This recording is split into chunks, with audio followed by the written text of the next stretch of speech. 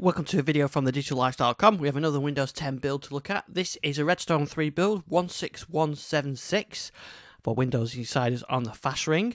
And at this early stage of Redstone 3 rollout or development, there's not a huge amount of changes. There's certainly no new features, but there are a couple of minor changes and some known issues. So here you can see down the bottom there's the build string 16176. So we're into that 16 range now. We're on the Redstone 3 process.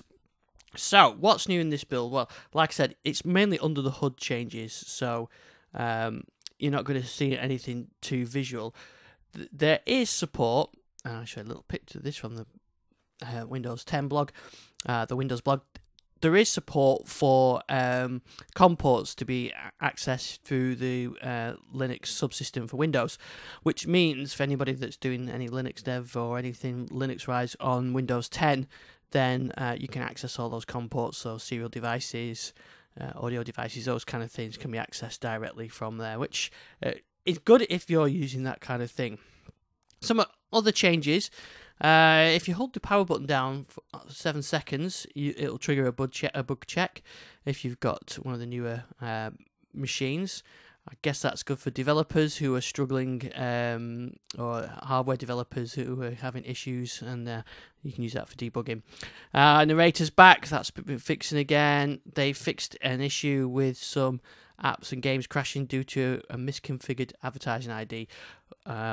That's actually an issue that's come from an early build, actually, in the Redstone 2 development, and that's been carried over, but that's now been fixed. They fixed frame drops when opening UWP apps. They fixed issues with Action Center. Could get into a state where dismissing one notification unexpectedly dismisses multiple. So if you go through here and get rid of one of those, and previously that could actually get rid of loads of them, and in this case it didn't, so that's good.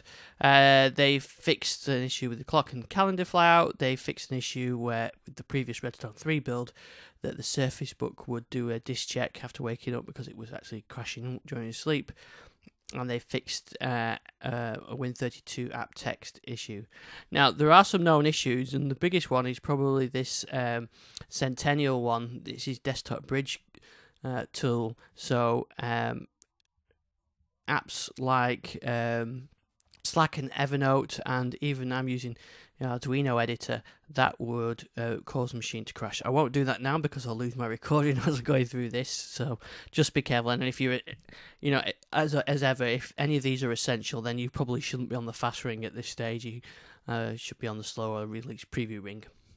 But these are the things that you take when you're working on the Insider program, the fast ring. So there's some other issues. Double-clicking Defender icon doesn't open it.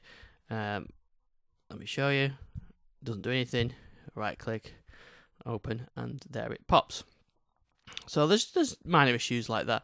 There's still an issue that's been around for a while. Service 3 won't install a build if the SD card is inserted, so make sure you've not got that inserted.